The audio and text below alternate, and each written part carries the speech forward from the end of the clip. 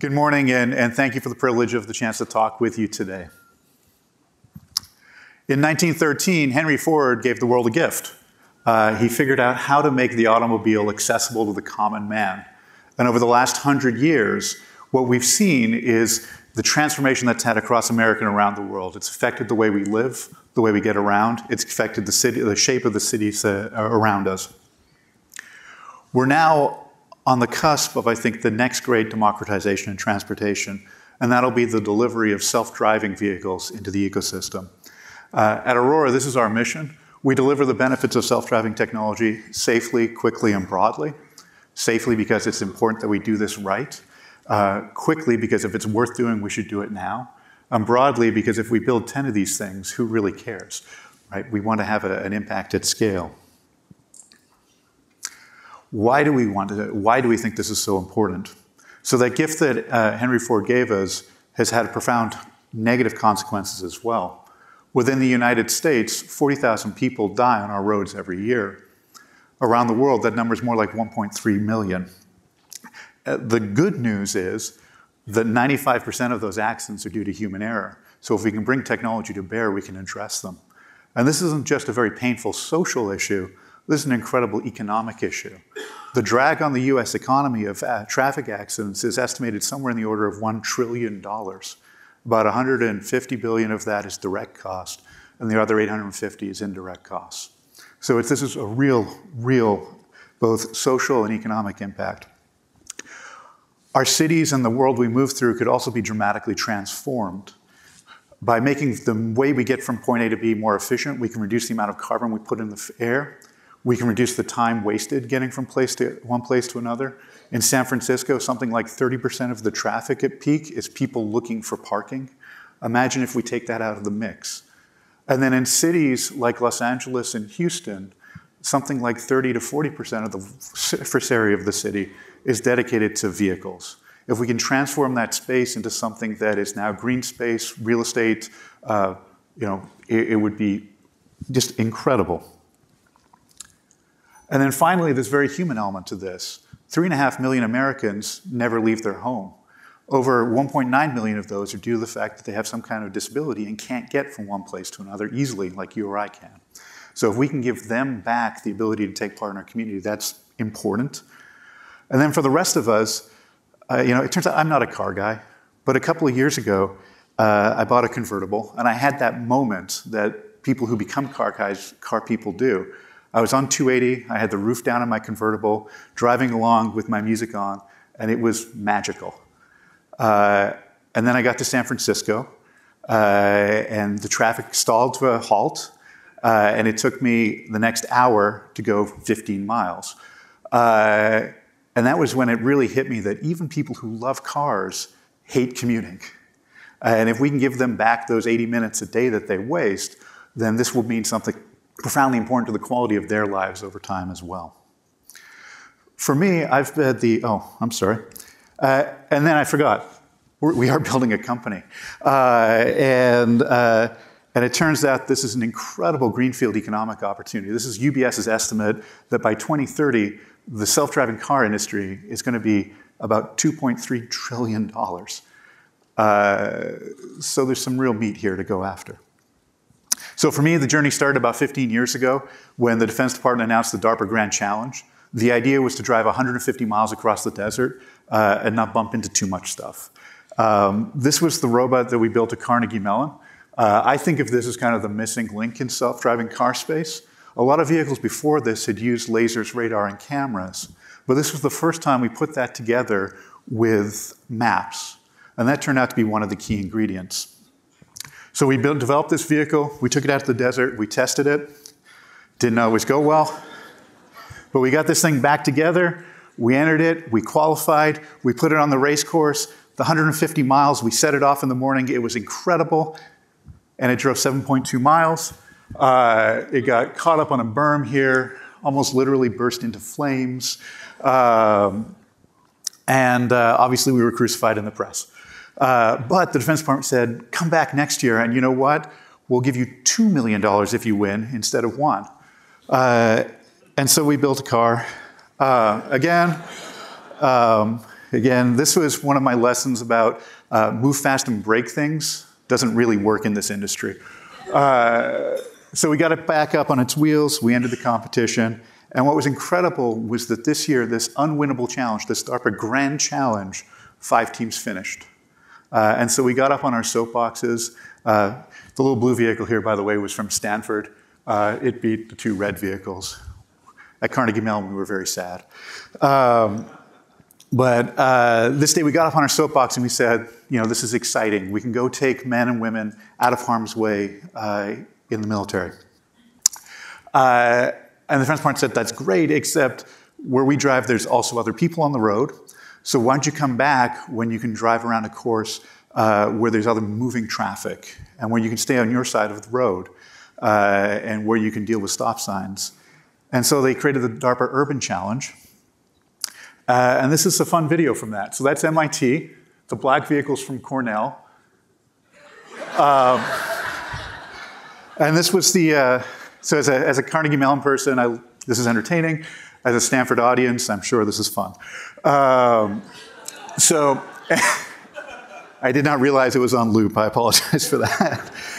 So what's interesting about this, one is this is the first self-driving car on self-driving car accident. The other is that it's very representative of the key problems we face today. And that problem is that the vehicle here, the MIT vehicle, is trying to understand what the other person on the road is doing, in this case, a robot. And there's confusion. It thinks because the Cornell vehicle hasn't moved, it's good to go. The Cornell vehicle at some point makes up its mind to move, and then we have it coming together.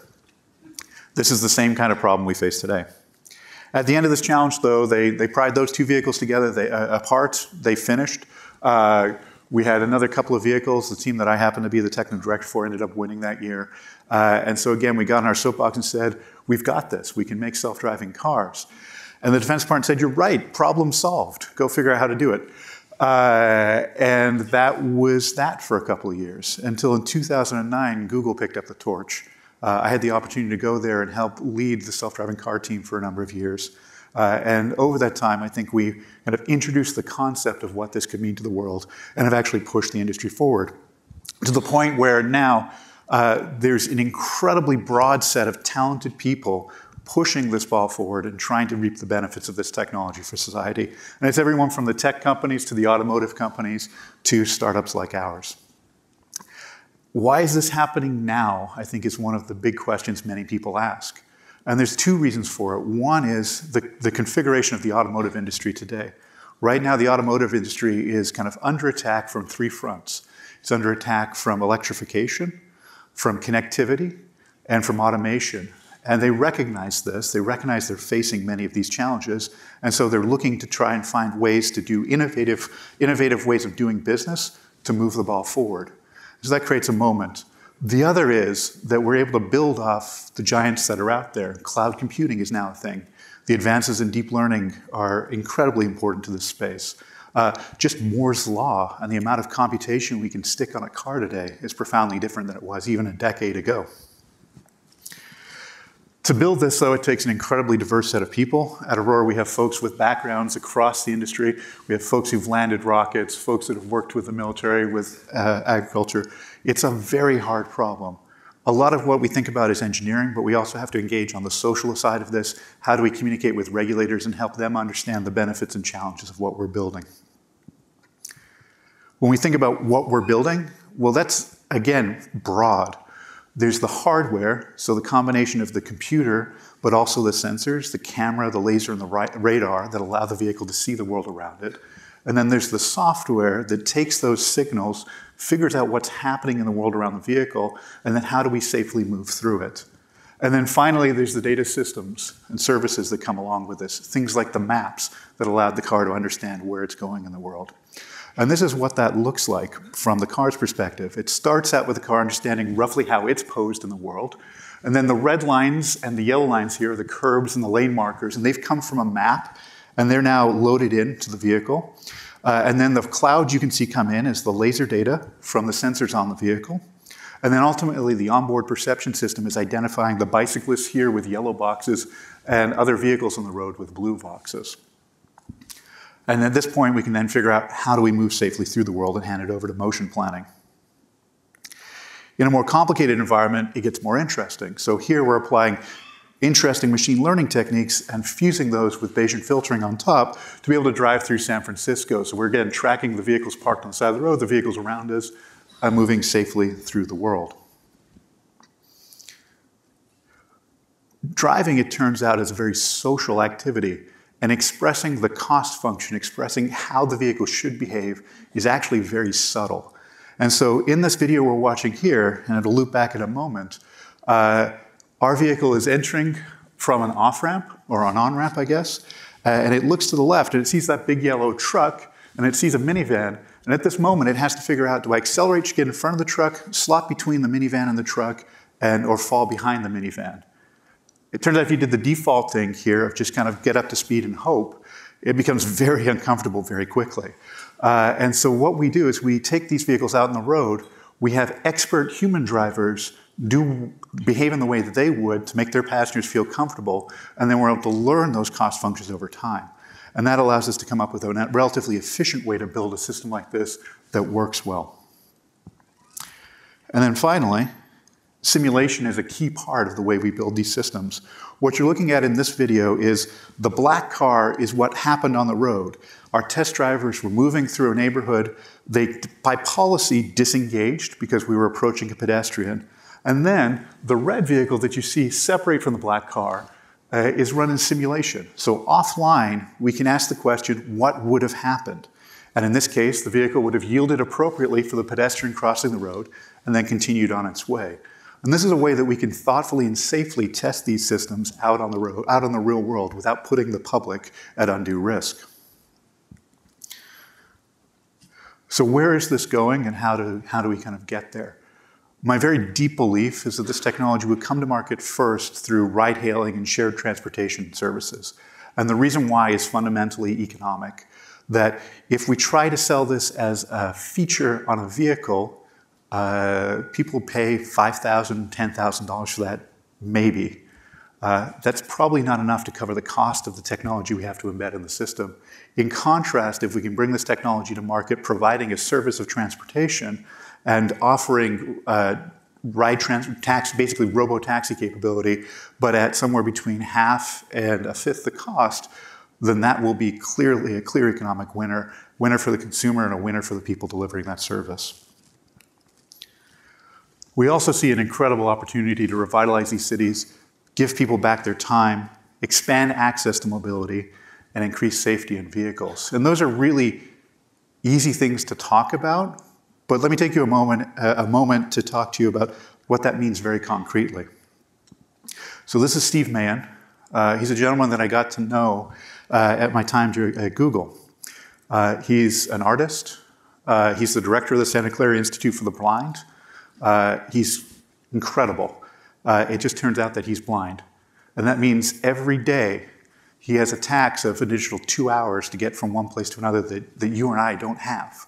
So by giving him just a simple moment of freedom like this, riding in a self-driving car, changes his life, allows him to engage in the community the way that he wants to and on his terms. This gentleman is the brother of the best man at my wedding. His name's Stephen Fletcher. He's a Canadian politician. When he was in his early 20s, he was a mining engineer. He was driving to a mine site in northern Manitoba. On the way there, a moose stepped into the road. He swerved around it and hit a second moose and instantly became a quadriplegic. Now, I'd like to think that if we have got our technology to the point where it's commercially viable, he would have never had that event.